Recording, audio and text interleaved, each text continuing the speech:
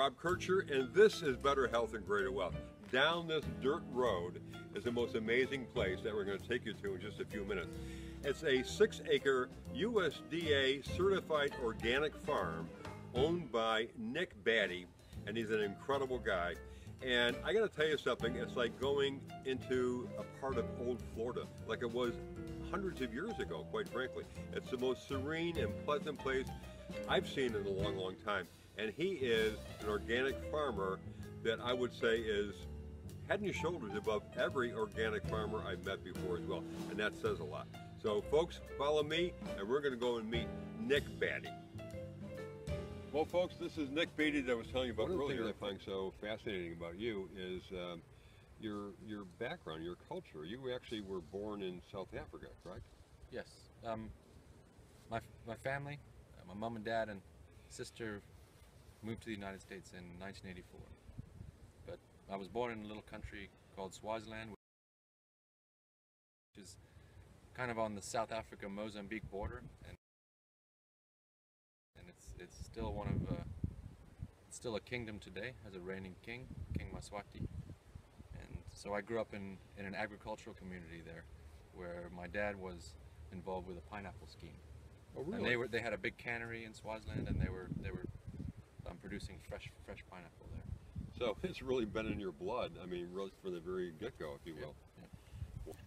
When the fruit starts to get orange like this, yeah, if you get it about halfway, 3/4 up, you've got a pretty good quality. Yeah. That's at a pretty good stage of ripeness. Yeah. Right there.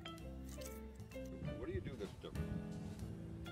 My kind of niche is that I am harvesting my vegetables and getting them to the customer on the same day. And then I'm also practicing organic practices. We try to use efficient methods of irrigation, and try to use cover cropping to enrich our soils every year. A lot of what we do here has been based on what we have learned from our customers at the market, because you start out selling something and other people recommend you try other things, and we try to work with a variety of ethnicities, so that and take recommendations for them. Fantastic. Well, why don't we follow Nick and we'll see what he's harvesting. What is this? This is a variety of kale. It's a Russian variety of kale. It's been selected for this time of year because it seems to perform better in the heat in the early part of our winter. That looks like it'll make a perfect salad, I'll tell you that right now. It's a very tender leaf. And what do we have over here, Nick? What's this? This is a type of turnip. It's a salad turnip, or the variety name is hokarai. This is another one that people really enjoy, is arugula. Arugula, oh my goodness. We actually leave the roots on it. You could take that home and plant that if you wanted to. Wow. But we take this and we give it a good wash and take it down to I'm going to take some of that home with me for sure. This is a mixture of greens, kind of a braising green. It has lots of mustards in it and has a nice spice if you put it in a salad. Wow. There's a nice color. Unbelievable. Nothing like smelling Mother Nature. Nick, I got to tell you something. You are a pleasure, and I'm so happy to have met you.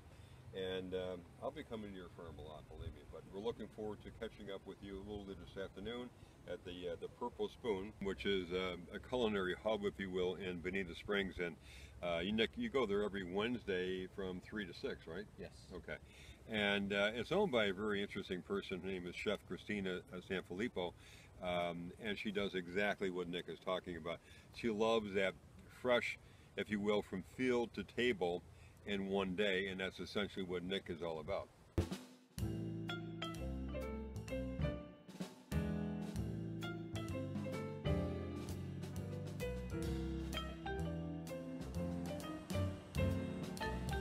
We're here at the Purple Spoon in Bonita Springs, Florida, and we're going to catch up with Nick Batty here because today is Wednesday and it's Farmer Market Day, so come on with us.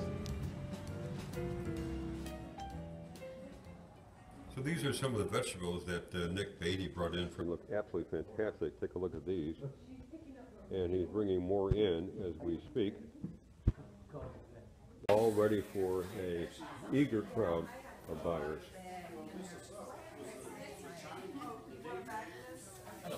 As you can see, there's a waiting line here for mixed vegetables, and for a good reason. All fresh, right from the farm.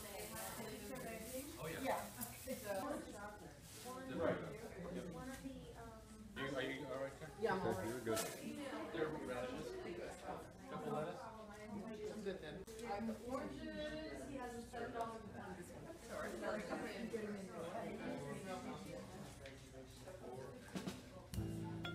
And behind me is Chef Christina Sanfilippo. She's the owner of this place.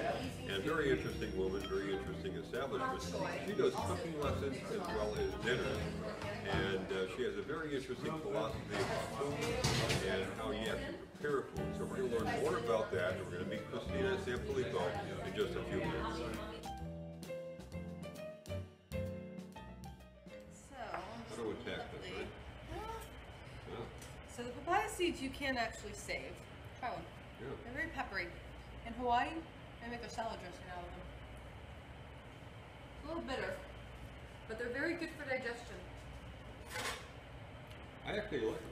Yeah. I got to tell you, I'm a true fan of yours because I really like what you're doing, where your head is, where your philosophy is. Organic is a term that is certified or granted by the USDA if you Right. meet certain standards. Now there are wonderful guidelines. It's absolutely a better option than a lot of the conventional items that are out there, but it's not the end all. My focus is to know where our food comes from. I want to know who's growing the food. I want to know who's raising the animals. I want to know how it's brought to market. I want to know how it's butchered, what the animals are fed. We are what our food eats. We are what our food grows in. So Right. what happens with the soil? You need to understand what happens from the beginning all the way down to produce shows up at market or it shows up on my cutting board to go into your plate. So while organic is a great backup option, it's not my only standard. So definitely how they're cared for. The humane element is vital. Grass-fed, free range, pasture raised is how the animals should be raised. No animal should be in any confinement. Right. There's just no Totally. reason. It's not We were healthy. talking about chickens the other day with the movable Yes. cages, if you will, which Yep. I think is Actually, the farmer who grows these Yep. papaya and the citrus, they have those movable I love that. movable I love that. hen houses. hen houses. Yeah. Well, hen houses, Yeah. but pen houses, yes. Yeah, hen houses. And they pull it behind the tractor, and the cool thing is they get to move around. They're getting the grubs or the insects from the ground as they move around the farm, and then when all of the product starts to come to market, the stuff that's not all perfect and pretty for market goes to the chickens. Yeah. So the chickens are eating papaya and citrus and tomatoes and strawberry. Right. That is an amazing diet. That is incredible. I And love that. we get that back in the eggs. So it comes. Wonderful. Yeah. Apparently it's my career anyway, so.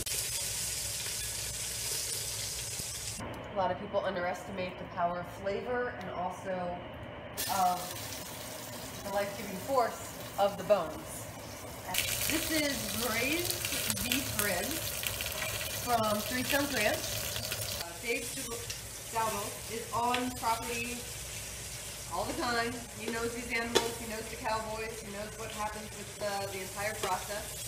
So he's able to sit down with our guests and explain that whole process to them for how the animal, so they're going to be able to taste something that's cooked with bones.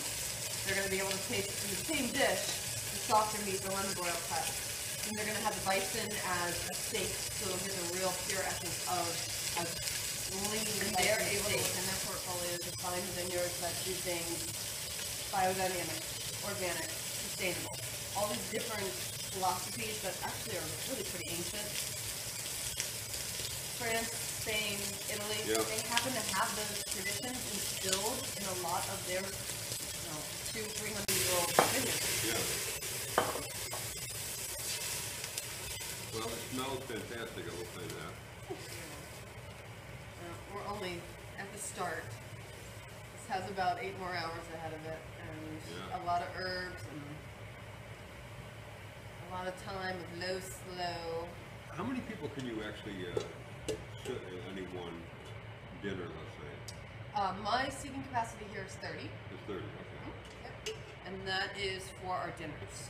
And your cooking lessons is what? For cooking classes, it's 20. And the reason 20. I capped it at 20 is classes are recipes, but we also talk about where the food comes from, where do you source it, how do you make it at home, how do you make it ahead, how do you make your braise 4 days ahead, so when your guests come over on Saturday night, you're not stressing over searing this and making this mess in your kitchen when they're showing up in 2 hours. You want to make it on how to set yourself up in the kitchen, how to use the right equipment.